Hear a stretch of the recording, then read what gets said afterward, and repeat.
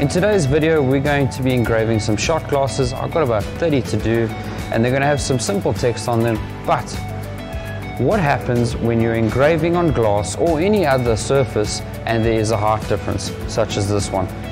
You take a look at this glass and you can see if I had to put this flat, you've got a lower end and a higher end. Now, what do? Let me show you. Having a look at this shot glass, when we lie it flat, you'll have a big issue when it comes to your height distance. Now, we know with any laser, we have to have a specific height where the head sits above your piece of material that you're engraving. Today, this is a piece of glass. So what would you do when it comes to having two different heights and you're only supposed to level your head to one? Well, the simple method that I use is level it to the middle. So we've got two different ends here that have two different heights, and the middle we meet is here. And if we align our head for the middle of our glass, then we compensate for both sides. So the first thing we've got to do is now put our shot glass in and line up our head. So let's quickly do that. I've already made a jig for this job because I had to do a sample first for our customer, but because I'm showing you the actual how to engrave this, then I'm just going to put it straight into my jig that I've made here. Now that it's in my jig, the first thing we need to do is now line up our laser head. We first have to take our laser head and make sure that we have our height difference of this in between. This one here is 10 mils. Each laser has a different height method. This one is 10. Some of your bigger lasers will be 20 or maybe less. But in this case, we're using 10. So we first have to put this underneath, and we're going to move it to our middle of our shot glass. And we're going to make sure that our height of our head is perfect, which there it is. We're going to make sure that our height is perfect, and this fits directly underneath with a little bit of play, which is perfect because this is halfway in our glass of where we are actually engraving.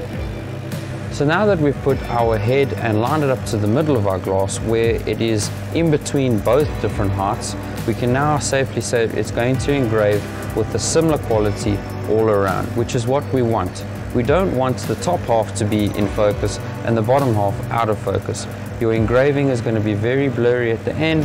You're going to have some shards of glass coming out, but in most aspects you want to make sure that that is in the middle and aligned to the middle, so that you're going to have a really nice engraving overall, which is what you want.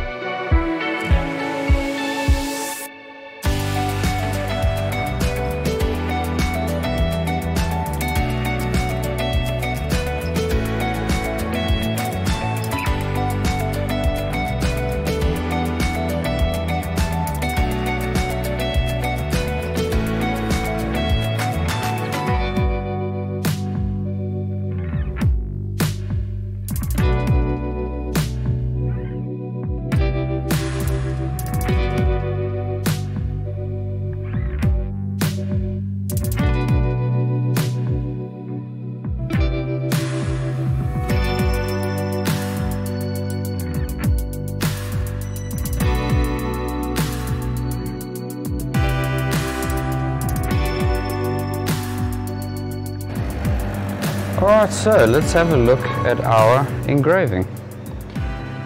This came out really nice. We've got all of our letters that are in focus. Having made sure that that focus length is in the middle, and we run our finger over it and we don't have any shards of glass that come off, and everything is in focus, which makes it look so good. And with that little trick, you can do so well on so many different surfaces.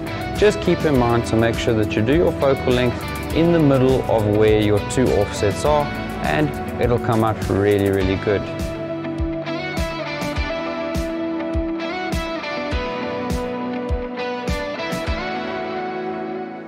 At am.co.za, we have always taken pride in our products and customer service. Our Google rating represents our commitment to providing our clients with the best support possible. We have officially achieved a rating of 4.9 stars and an astounding 699 reviews for our Jet Park branch in Johannesburg at the end of 2020. Let's move our attention to our branch in Montague Gardens of Cape Town, where we have achieved a rating of 4.8 stars and an amazing 299 reviews.